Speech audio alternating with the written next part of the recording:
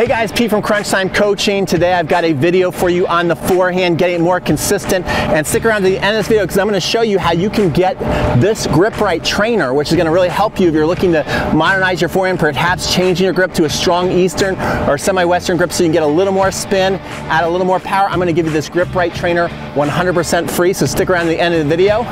Let's get started. I've got 3 amazing drills to improve your consistency and your power on your forehand. So if you're ready, let's get started.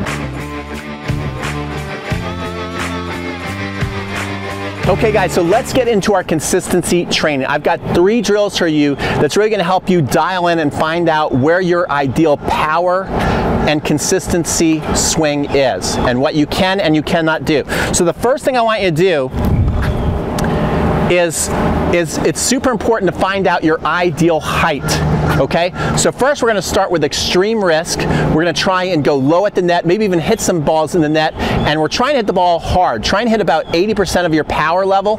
Again, I've got my grip right trainer right here, so I know I'm in my semi-Western grip. And so what I'm gonna do is I'm gonna get set. I'm gonna set up in my unit turn. So I'm going to set up on my unit turn. I'm coming back to you guys. I'm also going to get in the Coke bottle wind up, which I've talked about in other videos. And so here I am. I'm all loaded up. I'm going to release that core and I'm going to aim really low over the net. See, that one went higher than I want. I'm going to aim low over the net. Okay, not bad. That one went in. I'm going to even lower over the net. Okay, that's pretty cool. All right, so far I'm happy with this. We're hitting a lot of power and they're going low over the net. Now that one went into the net. That one went into the net again. Okay, that's good because that's what I'm going after. I'm going after that net. I'm flirting with the net and the net strap. That one went just over the net. That one went just wide, but a lot of power. Oh, that one went in. Okay, so you see, I'm making some, I'm missing some, but I'm really kind of finding out what is my potential for going low and how many are going to go in and how much power am I generating. So far, I'm pretty happy with that. So the next thing I want to do is I'm going to look to bring that a little higher over the net, maybe about 2 to 3 feet over the net with a little more spin. Okay, this feels pretty good and it feels a lot safer to me. I feel like maybe I could play a match like that and be aggressive and pretty consistent. The next thing I'm going to do is I'm going to try and do something I call the ultimate rally ball, to where I'm going to drop deeper into a tilt and lift that ball anywhere from 4 to 8 feet over the net. Okay, so this is going to go much higher. I'm also going to do more of a up and down windshield wiper finish. So I'm getting deep in the tilt, going higher, and hitting that ultimate rally ball. Whoops, and I pulled off that one too early. And that one just dropped in. So I feel like I can be pretty consistent with that too.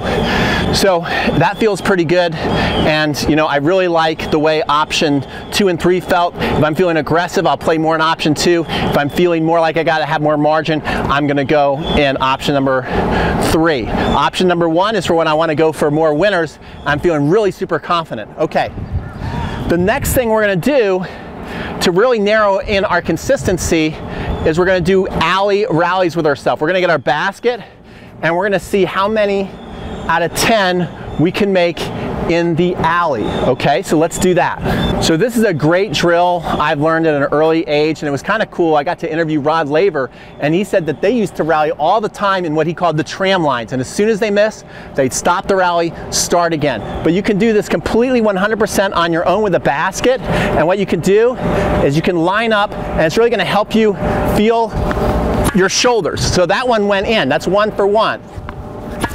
2 for 2. Right, now let's miss one on purpose.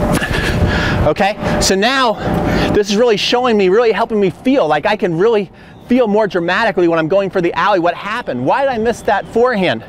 I pulled my hip out of the socket too early and that made me go wide. Right, so let me try and make that adjustment and see if I can get it back in the alley. Okay, now we're going back in the alley. That's pretty good. That might have been a little long, but I really like the aim that I'm having. Let's say I miss wide the other way. What happened there? I was a little late and my hip didn't rotate early enough. So it's a really great drill to go there and see how many out of 10 you can make.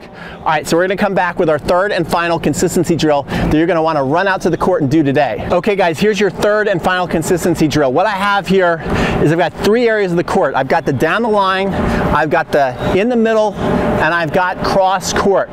So I've got myself like a little mountain of balls. What I'm trying to do is first I basically want to go 1, 2, 3. So I want to have really good control. I want to go cross court, which is basically going to be from the mountain of balls over the single sideline. Then I'm going to go in the middle, right through the goal post. That should be our easiest one.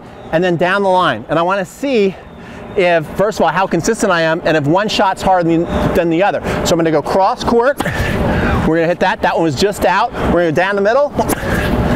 That one might have been just out too. And we're going to go down the line. That one was in. Okay, let's try it again. All 3 of those felt good, so I'm not so upset. I'm not really freaking out with it. Let's try it again. Let's go cross court. Okay, that was pretty good. Let's go in the middle. Pretty good. And let's go down the line. Perfect. Very cool. I made all 3. I'm really, really happy with that. So I'm going to tell you right now how you can get this Grip Right trainer 100% free. You're going to love it. Okay, so very cool. I promise you at the end of this video, I'm going to send you this 100% free. So what I want you to do right now is in the description below, or in the card section, or a link that you'll see at the very end of this video, there's basically 3 or 4 ways to sign up. You can look in the comments too.